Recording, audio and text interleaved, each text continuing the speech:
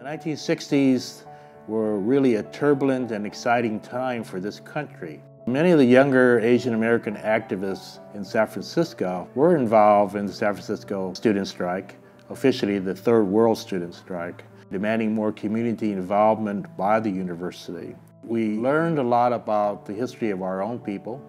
We learned about the history of San Francisco. In the early and mid-60s, because Chinatown was subject to the Chinese Exclusion Act for the century before that, which limited severely the amount of immigration from China and Hong Kong. But with new legislation, the 1965 Immigration Act, there was many more Chinese that were allowed into this country, and many of them settled in the Chinatown. Most of the immigrants were low income, did not speak English, unskilled. So with the emergence of a huge new immigrant population, so many new nonprofits were being formed in the mid-60s to serve the growing Chinese immigrant population.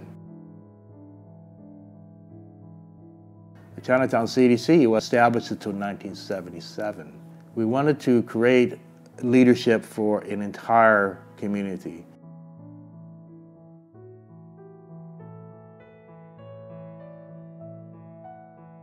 Back in 1977, our first board chair was Phil Chin. The first staff I hired was Sue Lee as a community organizer.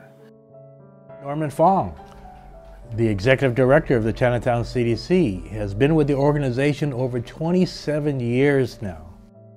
The roots of the organization were started a decade before. So we were able to hit the ground running. We were able to start an organization with credibility already established through those voluntary efforts from those organizations who were involved in Mailing Yun, iHotel, Transportation, Chinese Playground. As some of Chinatown's very first environmentalists, they cared about open space and they cared about children. So I am indebted to leaders like Harry Chuck, Bev Carnatz, and Cameron House for their leadership in saving the Chinese playground in 1968. The Chinatown Trip was the first totally voluntary transportation advocacy group in San Francisco.